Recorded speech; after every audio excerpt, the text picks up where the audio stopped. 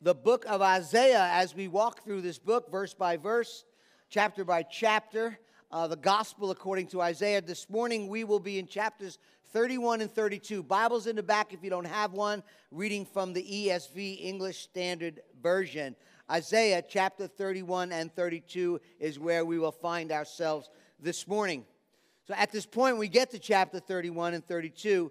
The northern tribes, the 10 northern tribes, also known as Ephraim, has been conquered. Samaria, their capital city, has been decimated. God used the Assyrian nation, an empire, to discipline Israel due to their stubborn rebellion. The two southern kingdoms, or the two southern tribes, I should say, make up one kingdom. His name is Judah. Two kingdoms to the south is Judah. Isaiah has been warning them over and over again concerning their covenant-breaking sins. And now Assyria, after decimating Israel, is working their way south. They're at the doorstep of Judah, the two southern tribes. Ultimately, God will spare them at this point, around 701 BC, maybe a little before that. God will spare them for now, and will use the Babylonian Empire years to come to teach Judah their lesson. If you remember, several years earlier, Judah and their king at that time was Ahaz. Ahaz, Judah's king, made an alliance with Assyria because of the threat of Israel against Judah. Obviously, it didn't help, because Assyria, even though they made an alliance with Assyria, that didn't work because Assyria now is at the doorstep of Jerusalem. It's not working. It didn't work. And God will and does choose to teach his people a lesson. Now, the alliance didn't work. We know that Assyria is right at the door of Judah, the southern kingdom, and there's many reasons as we've gone through the scriptures, but one of the things we've seen over and over, the main reason the alliance didn't work is because God is sovereign over all the nations. And God, in his sovereignty, chose to take Assyria to march west, south, and to discipline not only Israel, but also Judah. It was a way in which God was teaching the nation, his people, to not trust in other things, but to trust in God, to turn from their idolatry of running to other places rather than trusting in the Lord.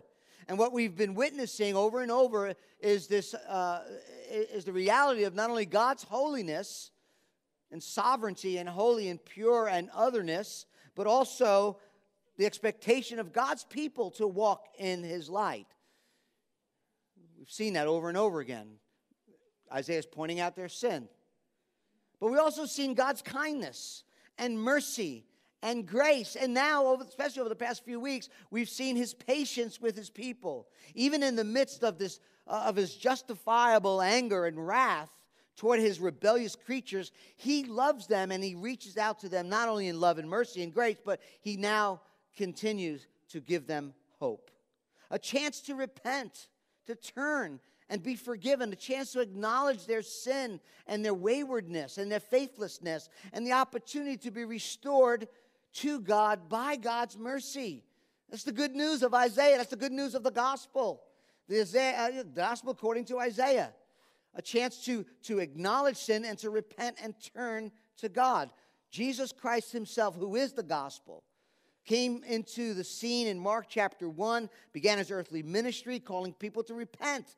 The time is fulfilled, Jesus said, and the kingdom of God is at hand. The king is here. Repent, turn, and believe in the gospel.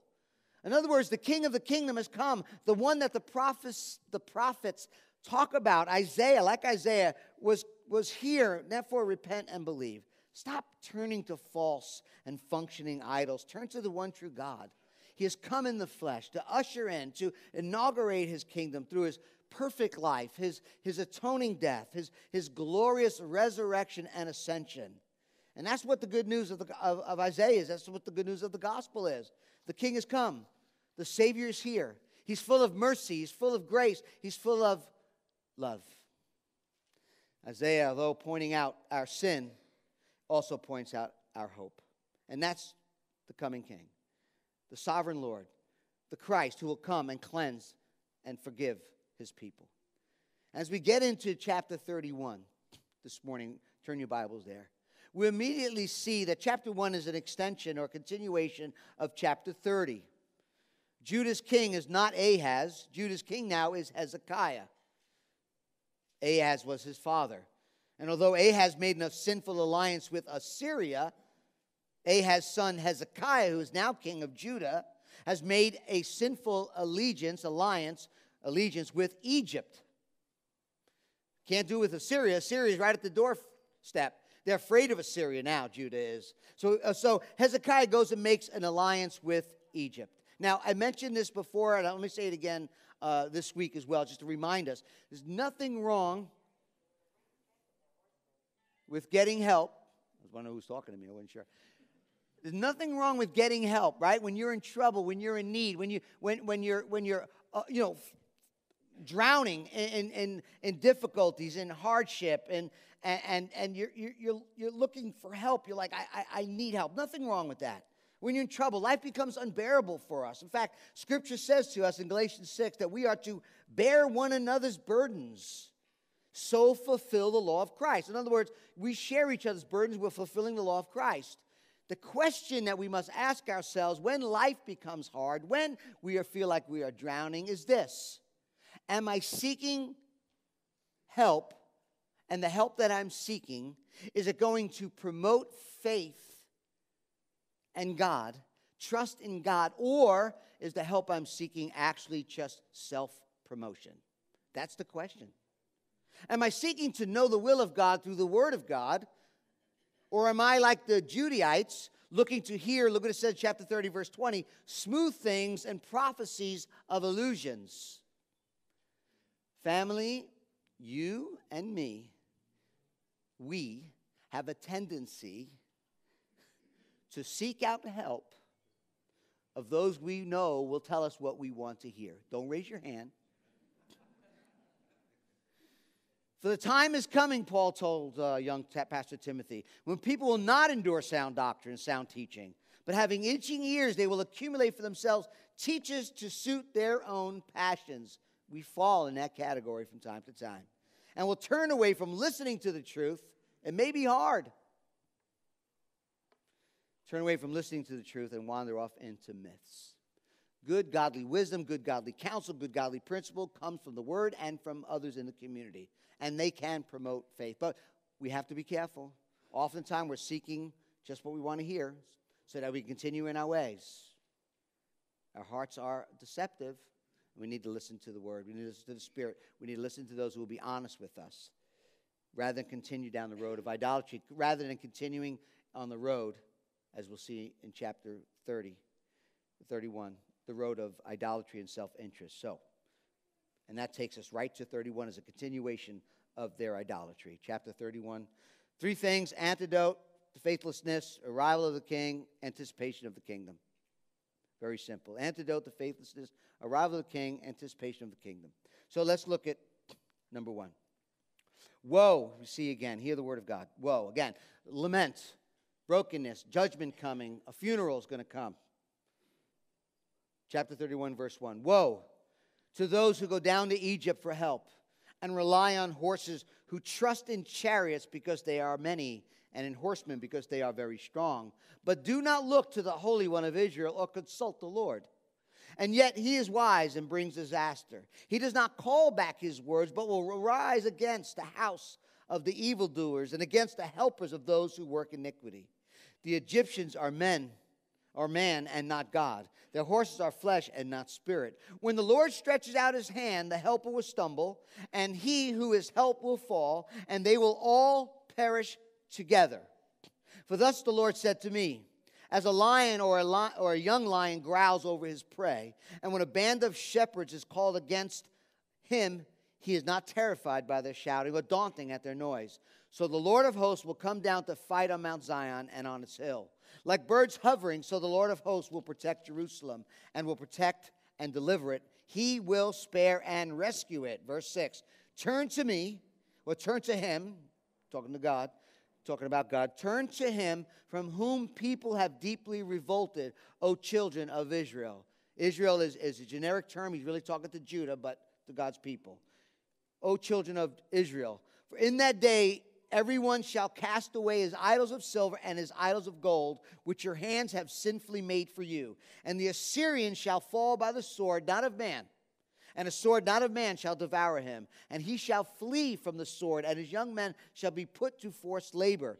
His rock shall pass away in terror, and his officers, princes, officers, desert the standard in panic, declares the Lord, whose fire is in Zion and whose furnace is in Jerusalem. May God add a blessing to the reading of his holy word this morning. This theme, faithlessness of God's people and the faithfulness of God, just keeps popping up. Verse 6, again, another theme keeps popping up. It's very consistent in Isaiah's message, is a chance to repent, a chance to turn. If we could sum up everything that Isaiah has to say so far to his people, to now we would just simply say Isaiah is calling God's people to what? Trust God. Trust God. Stop being unfaithful. Stop your faithlessness. Why is this a continual theme? Can we ask that this morning? Why is it? Could it be that we are fickle people? And we need to hear it over and over again. We stand with great faith one day, and the next day we're worried, concerned, and full of fear. We're not walking moment by moment. And trust, we need to hear the same old thing. Trust God. We learned last week that Judah didn't. They sent a convoy of donkeys and camels filled with riches and treasures down to Egypt, hoping that they would protect them. Chapter 30, verses 6 and 7. And Judah sends his convoy of riches and treasures, hoping that Egypt will give them refuge, shelter, and protection.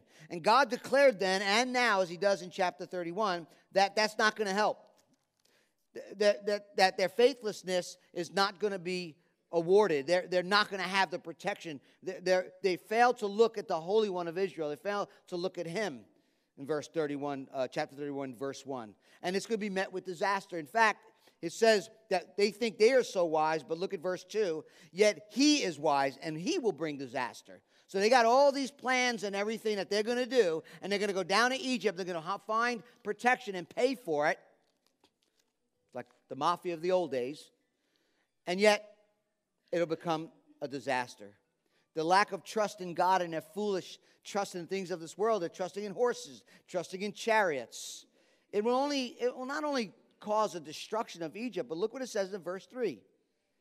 They will all perish together.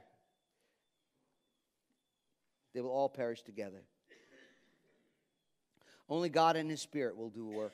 Only God and his Spirit can bring them protection and shelter and refuge. This warning is to remind us that we are not in charge. That we are not to trust in human wisdom. We're not to trust in physical strength. We're not to trust ultimately in what we have and what we possess or in any political alliances. Our trust must be in God.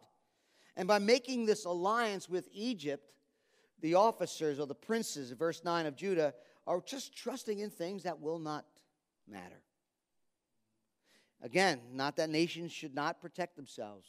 It's not that nations should not provide protection for their people. It's not that nations should not develop and put money into things that will protect their people. I'm not saying that. But what they're saying is that ultimately, at the end of the day, nations should not trust and rely completely on that. That God alone determines and directs the course of history. We get to verses 4 and 5. Somewhat difficult to interpret, but look at me in verses 5. I think the first analogy of this lion, the first analogy of this God likened to a lion growling over his prey, unafraid of the shepherds, which here the shepherds is Egypt. Not least worried or concerned about their threat or their presence, means that God will accomplish that which he set out to do. God is not afraid. He's going to teach Judah to trust the Lord. He's not threatened by any silly alliance that they're going to make with Egypt, as if now I can't do what I was set out to do. The second analogy that God likens himself to a bird protecting his nest is the Lord's protection over his people as well. As a bird hovers over the young, ready to attack and protect their young. Here we see the Lord is saying through Isaiah that he is both a lion and a bird. to Judah. Interesting. A lion will attack its prey with intent and purpose. God will chastise with intention and purpose. The shouts of Egypt are not going to change anything. And as a bird, he's going to protect. As a bird, God is going to also protect Judah. Assyria will not, and you can read it as we get later on in this chapter. In these chapters, you'll see Assyria is not going to demolish, as they did Israel, the northern kingdom. Israel was demolished, but Assyria is not going to demolish Israel. Judah. I'm getting that mixed up. I'm getting you mixed up too. God allowed Assyria to destroy Israel. God brought the Assyrian nation to the doorstep of Judah, but he's going to stop them. So as a lion, I'm not going to be intimidated. I'm not going to be intimidated by what you think you can do. You can run to Egypt if you want. It's not going to intimidate me. But I also know how far I'm going to let the Assyrian nation go. Like a bird, I'm going to hover. I'm going to watch. And family, you know what that tells us? That tells us that God's hand of discipline and love is like a perfect, skilled surgeon that knows exactly what he's doing. Like a lion and like a bird. He's ruler over the universe. He will not be outsmarted or outpowered. And now God declares that will happen.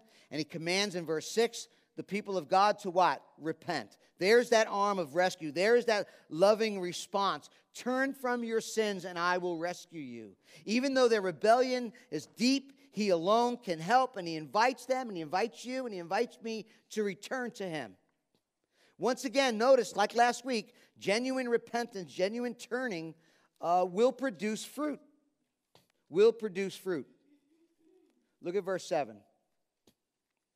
Turn to him from whom people have deeply revolted, O children of Israel. For in that day everyone shall what? Cast away his idols of silver and idols of gold. Okay? They're gonna throw away that which was sinfully made for you. Now, last week we talked about idolatry. We said idols are not in our day and age, although sometimes there are. Just go to Rome and you'll see statues that are being worshipped. But mostly the things that we worship are not necessarily stone and wood. It's the things we said last week that are inflated. The things that are not only inflated, but they function as God to us. Even good things that seize our hearts. Anything that we have this over-attachment to, that we love and pursue in the place of God, could be an idol. A functioning idol, functioning for us as a Savior, as our justification. I mentioned last week Tim Keller. An idol is whatever you look at and say in your hearts, if I have that, I feel like I have meaning. If I have that, I have value, significance, and worth. And I'm secure. And what that is, what you're looking to, can be an idol. It could be health, it could be children, grandchildren, relationships, hopes, pleasure, a creed. Anything more central to our contentment and joy, satisfaction, and ultimate treasure, meaning in life, and our identity that's outside of God is an idol to us. And idols are costly. It says silver and gold must be cast away. They're costly.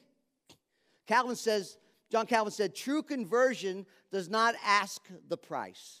True conversion does not ask the price. There's a price to pay. But genuine, we just cast those things aside. And when one turns and trusts God, look what it says. The enemy will be destroyed, verses 8 and 9. Mighty Assyria will be devastated, not by human means. In fact, if you read the historical account later on in Isaiah, and I mentioned last week and the week before, 2 Kings, you read that the angel of death, or the angel of the Lord, came and destroyed 185 men in that battle. 185 Assyrians died by the hand of God. The Assyrian army was no match for God. And when Judah turns to God and destroys their idols, Assyrian nation falls. It's a supernatural work of God. It's a supernatural work of God. You can read 185,000. Sometimes, God, at least in my life, he waits till I'm done trying. Sometimes, you know what? He's going to show up in a mighty way when we let go of the reins. Abraham, 90-something, 99. We're gone. We're beyond. We're beyond human ability. God shows up. The supernatural work and deliverance of God appears at the crossing of the Red Sea, at Jericho, the Gideon story, defeating the Philistines. Over and over we see God's hand, mighty hand, show up when there's nothing else and no one else to turn to. When people believe that they could save themselves and they can work really hard and get themselves out of the mess they're in on their own effort, they effectively dethrone God in their lives and bring destruction upon themselves, as God says, then you go and do. When you're done, I'll step in. The antidote to faithlessness is to turn to God. Turn to God in repentance. Instead of rebelling against his wisdom, his instruction, his word, turn to him. Reject all other sources of trust. In your final place, do not make allegiances with things of this world. They're not going to rescue you. They're not going to rescue you. Cast off your idols. Those things that function in your life that say, if I gotta have that in order to feel worthwhile.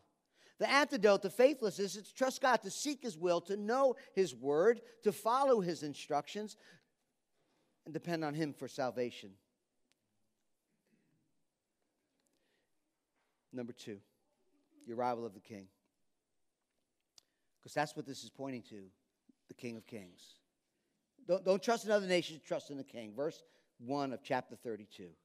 Behold, look, see, a king will reign in righteousness, and princes will rule in justice. Each will be like a hiding place from the wind, a shelter from the storm, like streams of water in a dry place, like the shade of a great rock in a weary land. Isaiah now will contrast this future king that will come and his princes and his executives with the present condition of the foolish politicians, the faithless men who are giving bad advice, making stupid alliances with Egypt. The kings and these princes will not panic, as chapter 31, verse 9 tells us, but will rule righteously. There will be men of integrity. There will be people who have a source of provision and refreshment for God's people, providing all that they need, a hiding place, a shelter, water in a dry place, shade. A day will come, says Isaiah, when the king will be divinely enabled to do what kings are called to do, what everyone knows a true king ought to do: live and rule in righteousness. And flowing from him, there'll be peace. Flowing from him, people experience righteousness. We know, family, we know who that king is. We met this king. Isaiah has talked about this king over and over, the one who embodies righteousness. God's future messianic king that Isaiah is speaking about, who will reign and rule and establish an eternal kingdom, a rule of righteousness by implementing the justice of God on the earth, is King Jesus. We met him in Isaiah chapter 9. A child is born, a son is given. The government will be upon his shoulders. His name shall be called Wonderful Counselor, Mighty God, Everlasting Father, and what? Prince of Peace. Of the increase of his government and of peace there'll be no end. On the throne of David this king will sit, and over his kingdom he'll establish it and uphold it with justice and righteousness from this time forth forevermore. That's the king. Isaiah chapter 11. There shall come from the stump of Jesse a shoot, a branch that will bear fruit. And the Spirit of the Lord will rest upon him. The Spirit of wisdom and understanding, of counsel and might, the Spirit of knowledge and fear. And his delight shall be the fear of the Lord. He shall not judge by what eye sees, or decide disputes by what we hear. But with righteousness he shall judge the poor, and decide with equity the meek of the earth. He shall strike the earth with his rod of his mouth, and with the breath of his lips he shall kill the wicked. Righteousness shall be the belt of his waist, and faithfulness the belt of his loins. That's King Jesus. Isaiah chapter 16, one more. When the oppressor is no more and destruction has ceased, and he who tramples underfoot has vanished from the land, then a throne will be established in steadfast chesed, covenantal love. And on it will sit in faithfulness, in the tent of David, one who judges and seeks justice and is swift to do righteousness. King Jesus. And the result of this king who's come is staggering. Look at me at verse 3. Then the eyes of those who see will not be closed. The ears of those who hear will give attention. The heart of the hasty will understand and know, and the tongue of the stammers will hasten to speak distinctively. Eyes open, ears open, hearts open. And this prophetic word about this future king is meant to bring God's people, listen, in the midst of disaster and destruction all around them, it's meant to bring God's people hope. Hope, resulting in trust. Does it change your perspective? Does it change our perspective? Does it change your heart, my heart, when it comes to fears or failures or functioning saviors? This is our God. This is our King. And hope should change everything. Let me illustrate it for you. Many hurting people gathered together for a memorial service one day in Pennsylvania where United Flight 93 crashed on September 11th, 2001. A woman by the name of Lisa Beamer was a widow of one of the men who led a revolt against the hijackers, and she was there at this memorial service in Pennsylvania. And she wrote this after the memorial. She says, "I couldn't help but compare this service to the one in Cranberry the day before. Todd's memorial service has been so uplifting, so inspiring, because the emphasis had been on the hope in the midst of crisis. On Monday, as I listened to the well-intentioned speakers who were doing their best to comfort, but with little, if any, direct reference to the power of God to sustain us, I felt I was sliding helplessly down a high mountain into a deep crevice.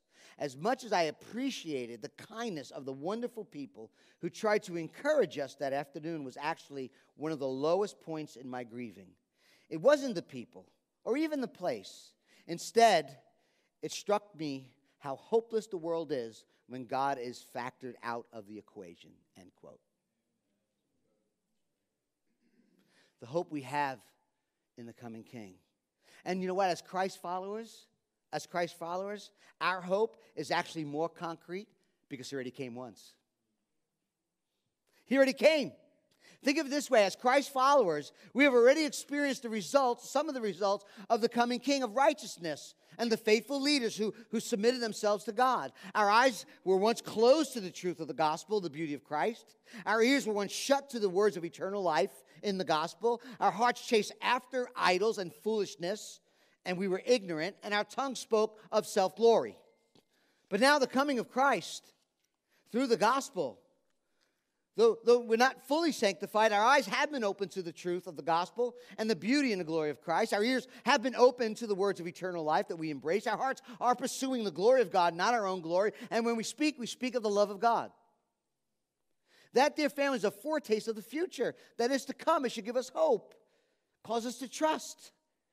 Our only hope is in God. Behold, the King will come, reign righteously, and princes will rule justly. That's our hope. We get a taste of it now in the gospel. Now, verses 5 through 8, we see more consequences of this new righteous king. The fool, he says, the fool will no more be called noble. At that point, the fool is called noble. Nor the scoundrel said to be honorable. For the fool speaks folly, and his heart is busy with iniquity. To practice ungodliness, that's what the fool is doing. To utter error concerning the Lord. To leave the craving of the hungry unsatisfied, and to deprive the thirsty of a drink. As for the scoundrel, his devices are evil. He plans wicked schemes to ruin the poor with lying words, even when the plea of the needy is right. But, verse 8, he who is noble plans noble things, and on noble things he stands. Once the people's eyes have been opened to the truth, they have a new understanding of reality, man. They will no longer follow and honor the foolish leaders, the scoundrels, the politicians, and royal noble counselors. At some point, their eyes are opened. The people of Judah will see the folly of the wicked, the fool's advice, those who do evil and ungodliness. Come to understand that those who say they are motivated, we're here to help you, we care about you, really distorts God's way, leaving the craving of the hungry unsatisfied. It doesn't help. And to deprive the thirsty of a drink, it's not doing us any good. You would think this was written yesterday. But the noble person stands. And the Hebrew word noble is a character, someone who is generous and has a big heart.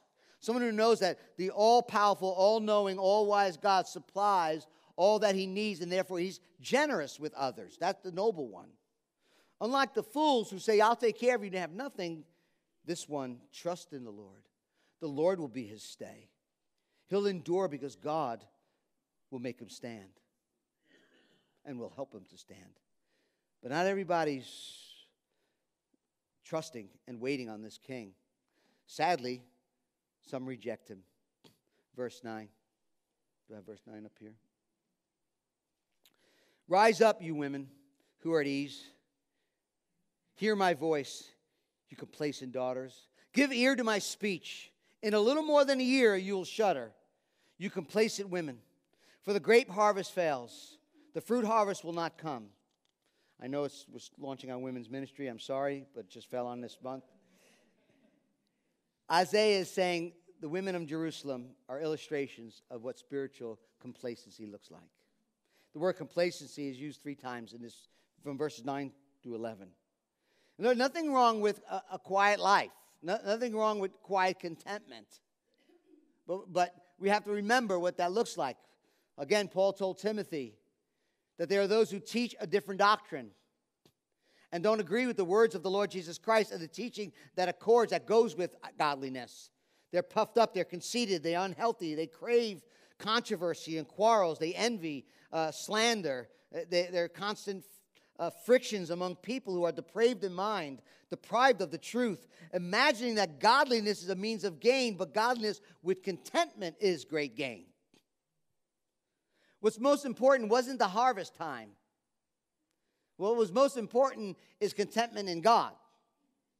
These women are living in a false peace, a fleeting indulgence, and really just short-sightedness of what is yet to come. Ray Ortlund said, the men at the royal court are wringing their hands over Assyria right at the doorstep, fretting over a danger that God has already promised to take care of. The women at home can't see beyond the great bargains in the marketplace. They're not worried about anything. They represent the kind of happiness that will kill us. Earthly contentment with no longing for God. Time will come, a little over a year. The harvest, that time that's a joyous time, rejoicing time, will soon come to nothing.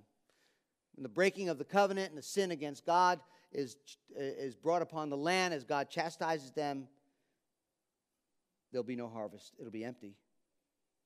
The prophet calls the women to mourn, verse 11. Tremble, you women who are at ease. Shudder, you complacent ones. Strip and make yourselves bare and tie sackcloth around your waist. Beat your breast for the pleasant fields, for the fruitful vine, for the soil of my people, growing up in thorns and briars. Yes, for all the joyous houses in the exultant city. Time of rejoicing is now seen as not lasting very long. Sometimes it's times of prosperity, when things are going well, that we don't see the danger coming.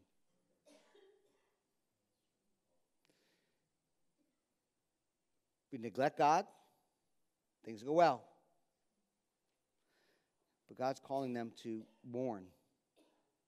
I read this week, it's typical for women in the Northeast to rip their clothes, maybe have an undergarment, and just pound on their chest as a sign of mourning, lamenting over the brokenness. And God says, listen, you're rejoicing, but you need to lament. Verse 14 and 15. For the place is forsaken, and the populous city deserted. Let me see if I can get, can you go back to Second one. For the palace is forsaken, the populous city deserted. The hill and the watchtower become dens forever, a joy of wild donkeys, a pasture of flocks. We see 4 images quickly, and we'll jump to our last point. Forsakenness. First, there's royal residence that's been abandoned. Second, the populous city is forsaken. Third, the abandonment of defenses. So you have the city, the palace, the people, and now the defense, the watchtower, and finally the inhabitation overrun by donkeys and wild animals. The decimation and forsakenness of the city, abandonment of everything in Jerusalem. So let me leave this section. We jump to the next section here, in our last section. Let me leave with you with these thoughts and something you could think about. Okay? Some people, the reason why I don't, you don't, sometimes people don't, respond to warnings about what is unseen or yet to be experienced is because we have lack of faith of the one to whom is issuing the warning. Does that make sense? In other words, will that really happen? Could someone who says, listen, you need to be warned, do they have the authority, do they have the sovereignty, do they have the power to actually carry out that in which you're being warned? If you're saying, yeah, my dad's not going to do that, my mom's not going to do that. God is speaking here, warning, and there's a warning in the gospel. The gospel warns us of the coming judgment of God. 1 Thessalonians 5. While people are saying there is peace and security, then suddenly destruction will come. It will come on them as labor pains come upon like a pregnant woman, and they will not escape. 2 Peter, the apostle writes, the Lord is not slow to fulfill his promises, as some count slowness, but is patient toward you. You know, God is patient toward you. God is patient toward you. Not wishing that any should perish, but that all should reach to repentance. The day of the Lord will come like a thief, and the heavens will pass away with a roar, and the heavenly bodies will be burned up and dissolved, and the earth and the works that are done in it will be exposed. The authority, sovereignty, almighty power of God has spoken. So although the warnings are dismissed, although they seem to be delayed, diminished, to some, yet Jesus says, come to him. And by grace you'll be saved. By grace you will escape the coming judgment of God. See the beauty, see the glory, see the all-satisfying Christ, King Jesus, who will replace fear with hope. He will replace empty idolatry with true fulfillment and joy. The foretaste of the future that is to come is the King who has come. But now look, he goes further into it, verse 15. Until the Spirit is poured out or poured upon us from on high. Now, all of a sudden he just changes. He now shifts from disaster, abandonment, forsakenness, until the Spirit is poured upon us from on high, and the wilderness becomes a fruitful field. A fruitful field is deemed a forest. Then justice will dwell in the wilderness, and righteousness abide in the fruitful field. And the effects of righteousness will be peace. And the result of righteousness, quietness, and trust forever. My people will abide in a peaceful habitation, in secure dwellings, and in quiet places. From forsakenness to prophecy now turns to salvation. The promised king and the promised kingdom will come and transform the world by reversing the conditions that Isaiah just spoke about in verses 9 through 14. Notice that. In verses 9 and 10, there's a false sense of complacency and security, but now verse 18, they're secure and whole. In verse 10, there's no harvest. In verse 15, there's a fertile field. In verse 14, the city is desolate. Now verse 18, they'll dwell in homes and quietness. In verse 14, the flocks are overrunning the city. In verse 20, they roam free. Remember what we said? We said in chapter 11, when I read earlier, Isaiah, how the coming Spirit, when the Spirit is poured out, it's a major incident. It takes a major role in this messianic kingdom and this messianic era that will come, King Jesus. And Isaiah is saying now that the Spirit gives life. The Spirit revitalizes the created order back to where it was, the original design and purposes. Instead of desolation, there is fruitation. Where there was once thorns and briars, now there are lush forests. And this picture that God over and over in His Word, and in particular in Isaiah, is saying to us is that when the Spirit comes, when the Messianic age comes, it'll be far more richer, far more glorious, far more fruitful than anything man can cultivate. The true blessing that God gives to mankind, not some small, insignificant drop of the Spirit, is being poured upon. The outpouring that washes away complacency like a flood, replacing counterfeit joy with real joy, real patience, quietness, security, and safety forever. Not by military armies, not by scheming alliances with so-called wise men, but by the marvelous work and power of Almighty God. The Spirit is poured out. Notice they didn't earn it. Notice there's nothing Judah has done. But God in His grace pours it out on them. And nature and people will change. Isaiah talked about this in chapter 1. He says, I will restore. He's talking about the Messianic kingdom. I will restore thy judges as at the first and counselors as at the beginning. In other words, going back. Afterwards, the city will be called the city of righteousness, the faithful city. When the Spirit is poured out, listen, when the Spirit is poured out upon Jerusalem, God's saving spiritual power, He will change everything. It will produce righteousness and the result of righteousness that permeates the community as well. We see that in this text. And family, listen now. Listen. It has already begun. I believe we see this has already begun at the outpouring of the Holy Spirit on the day of Pentecost and continues to be poured out onto God's elect that are given the Holy Spirit at conversion. You see, at the cross, the justice of God has been satisfied. Sin has been atoned for. The righteous requirement that's required by God to be reconciled to Him has been accomplished in Christ's perfect life and given to us, imputed to us by faith in Him. And now the hostility that we had with God because of our sin has been replaced with real peace. Romans 5:1, therefore we have been justified by faith.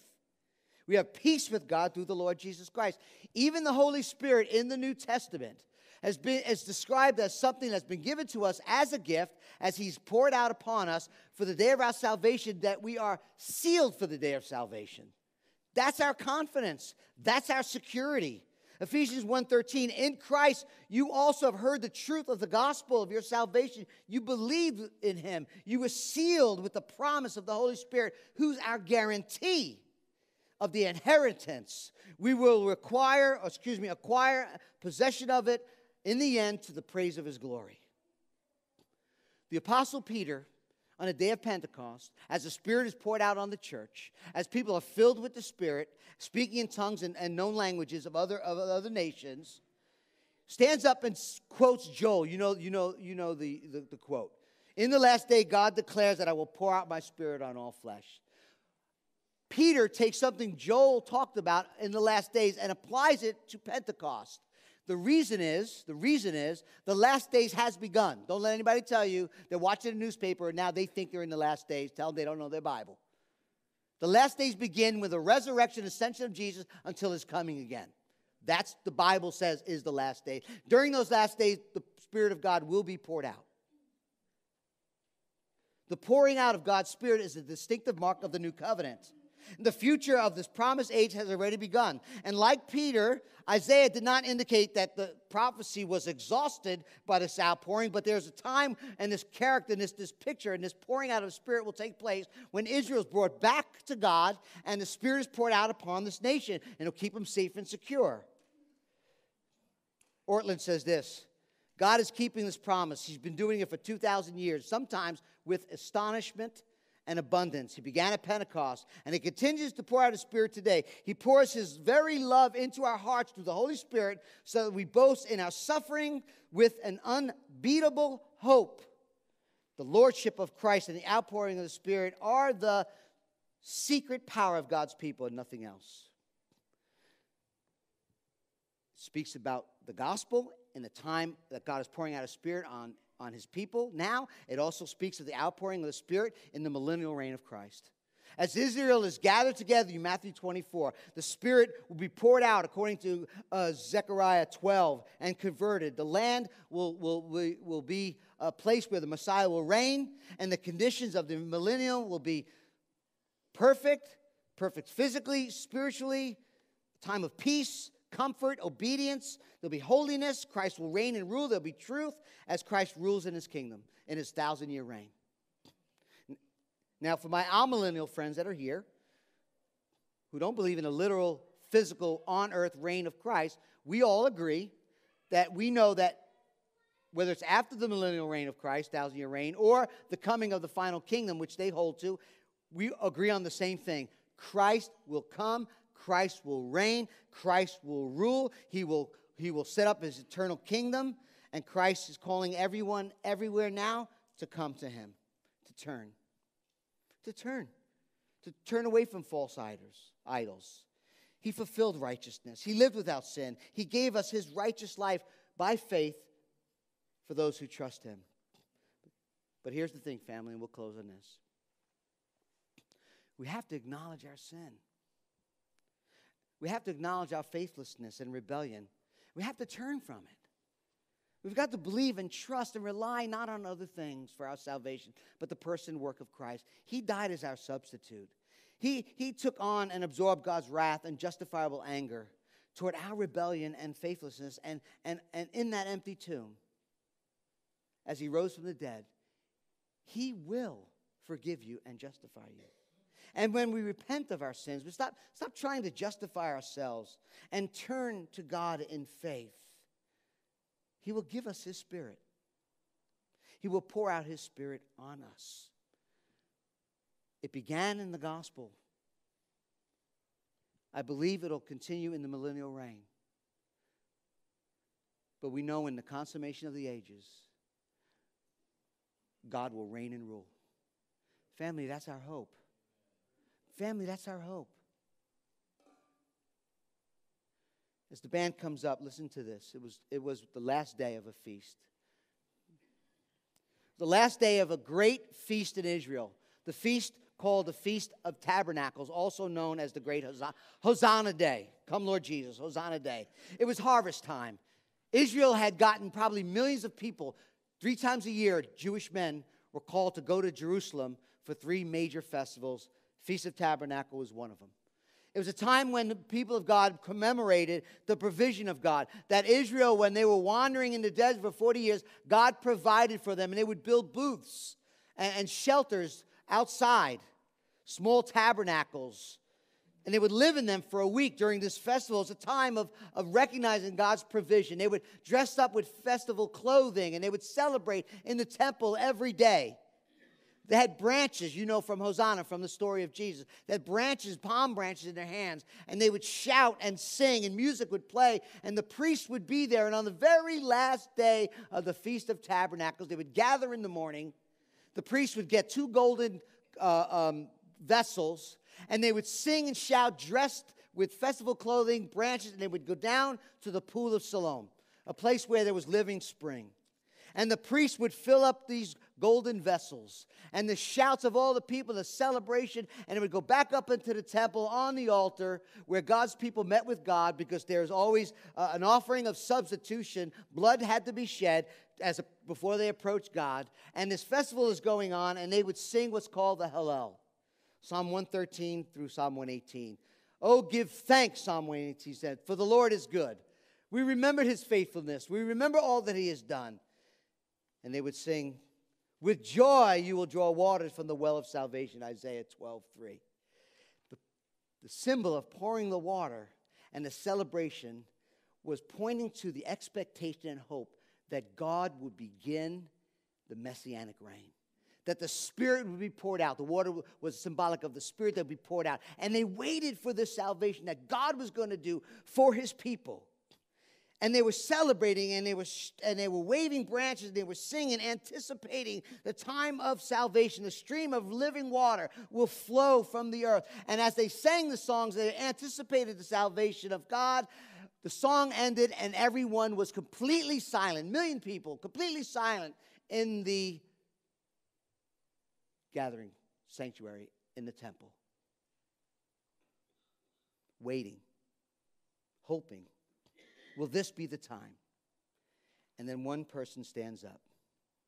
The Lord Jesus says out loud, "If anyone thirsts, let him come to me and drink. Whoever believes in me, as the scripture has said, out of his heart will flow rivers of living water." Now that he said this was about the Spirit, about those not only who believed in him would receive, those who believed in him would receive, for the Spirit had not yet been given because Jesus had not yet been glorified. In other words, he didn't go to the cross. Jesus says, though, well, when I do and I am glorified, come to me and drink. Jesus points to himself as the fulfillment of the tabernacles, of the Feast of Tabernacles, the Messianic hope, life, new satisfaction, heart longing to be satisfied, drinking in the well of Jesus, the water of Jesus. Why run to idols when Jesus can satisfy? Why thirst after things that could never, ever satisfy your hunger and your thirst? Run to Jesus. The ache in our heart is the love that we need from Jesus. He alone gives us hope. He alone can fulfill your heart. Faithlessness and our sin, the coming of our King, and the anticipation of what's going to come. Do you know Christ? We're going to respond. I wrote what we're going to, responding to our last song. Let's stand together if we can. Jesus is better.